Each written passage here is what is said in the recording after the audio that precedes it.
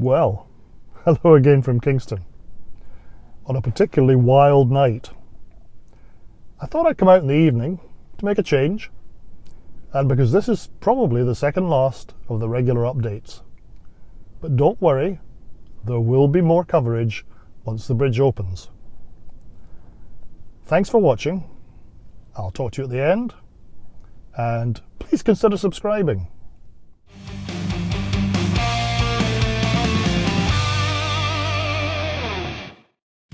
The week opened with substantial activity on Lower Gore Road.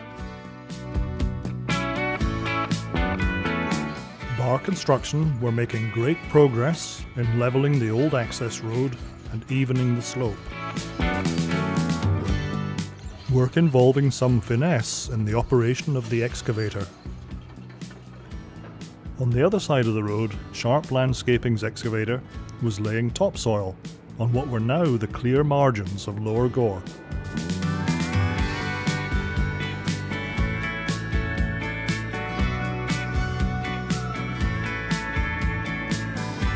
Later in the day, the work would move to the other side and a rather steeper slope. A little further down Gore Road, moving eastward from the abutment, Hewson had deployed a pile driving rig to place uprights for a new guardrail.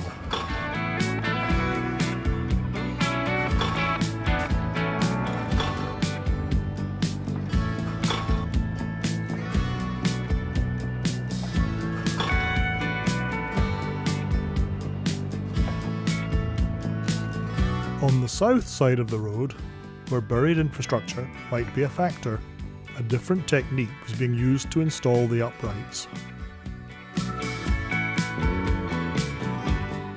On the west end, gravel removed from the shoreline was being used to back up or to shore up the west abutment. Elsewhere in the west end, redundant concrete objects were beginning to accumulate in the west end of the car park, and the Tadano wheeled crane was setting up to dismantle the first of the bridge buggies. Piece by piece during the day, continuing work begun last week, sections would be removed.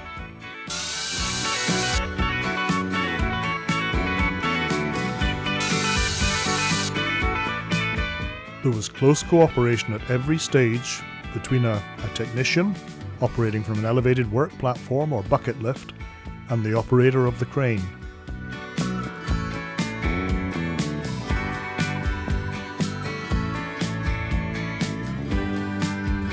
What appears to be deceptively simple work must be performed with care and patience if such heavy objects are to be handled safely.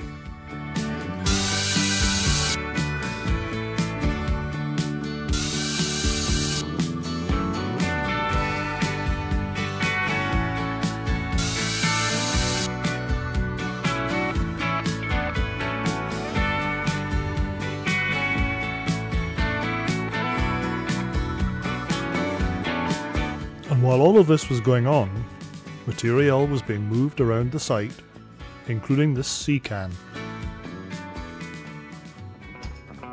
Tuesday saw the component parts of the first bridge buggy loaded onto a trailer ready for departure,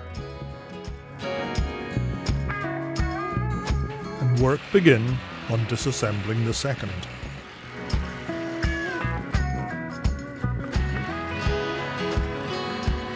The strong partnership between the technician and the crane operator was again in evidence. MCL continued to contribute to the 3 R's by loading shoring boxes and removing them from site.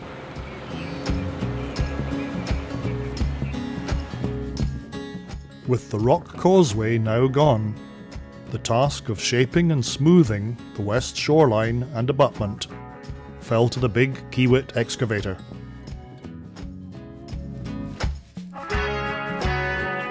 On the east side, in the late afternoon as the light faded, the hard-working team from Hewson continued to install guardrails on Gore Road. Down on the shoreline, as the bar construction team continued work, we saw the one that got away, But none of those rocks goes very far, and the end result looks great. We probably all have a good idea by now who's hauling the majority of that rock.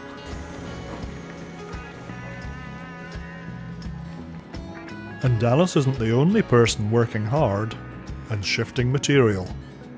Sometimes it's a little less organic than usual.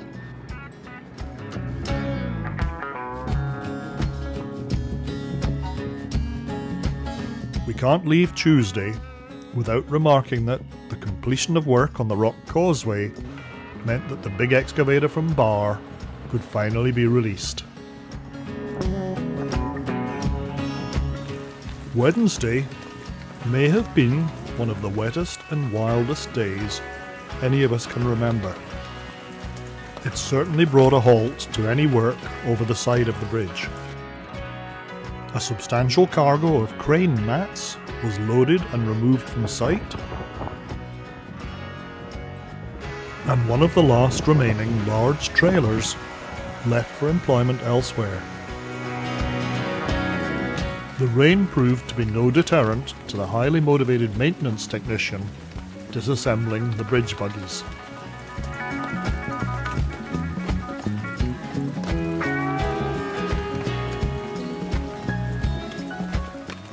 And the team from Black & McDonald, concerned with cabling and connecting on the West End, seemed to pay it no attention either. In fact, they even went on to the East End to do some further work.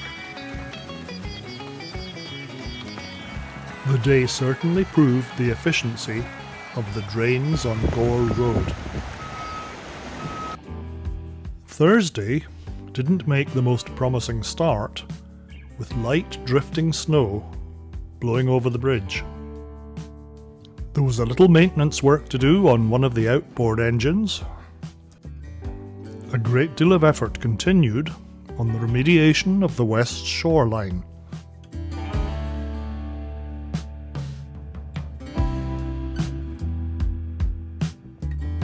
There can be absolutely no question that it will be left in a better situation when the project ends than it was when the work began.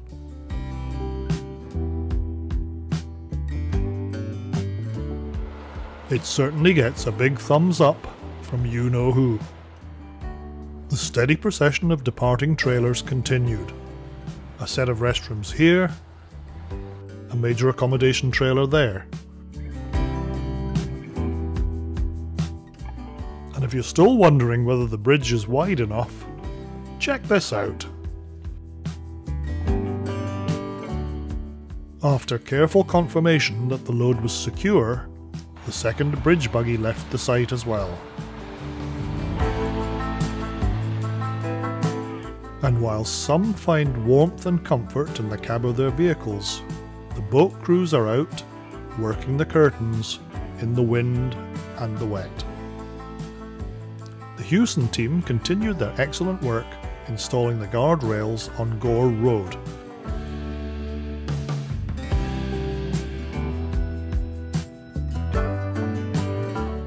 And back on the West End, in a long-anticipated move, the team from Utilities Kingston commissioned the filter lane traffic lights on Montreal Street.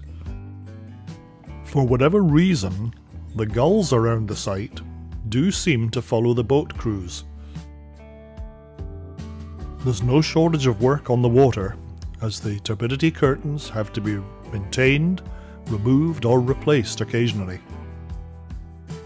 Friday saw another large accommodation trailer leave the West End, leaving just a set of bathrooms in the village.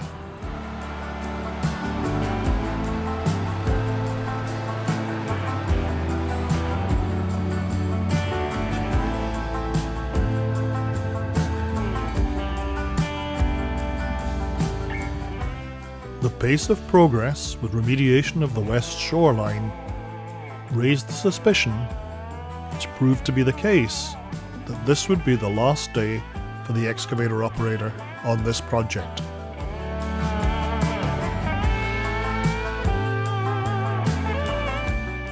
It's been a real pleasure to watch Jeff at work.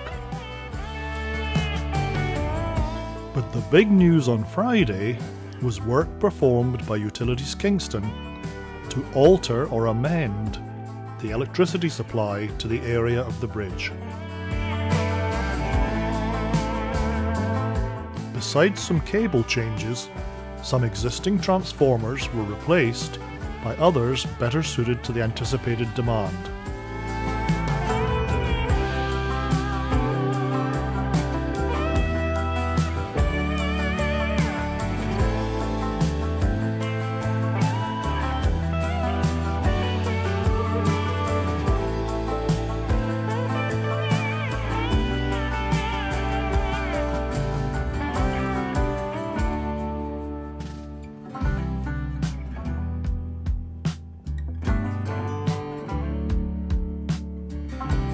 Not far away, Black & McDonald were engaged in electrical work too, of an entirely different scale.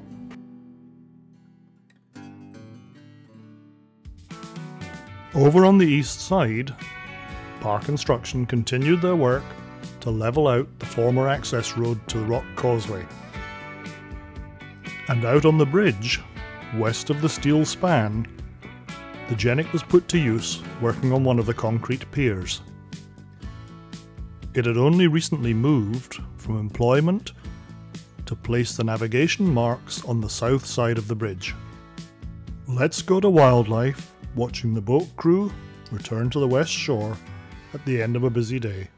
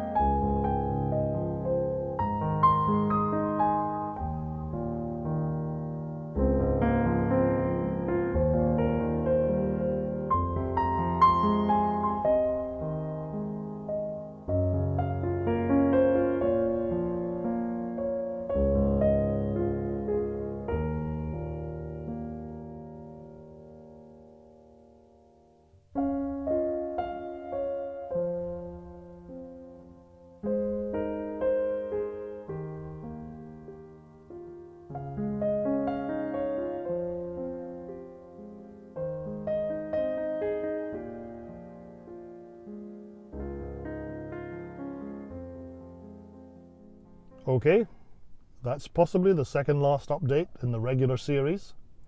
So I'll see you next week for what should be the last. And again, don't worry, there will be continued coverage. Thanks to everyone who's made these updates possible and who supports the channel. If you don't, well, I'm really sorry to hear that. See you next week. Bye for now.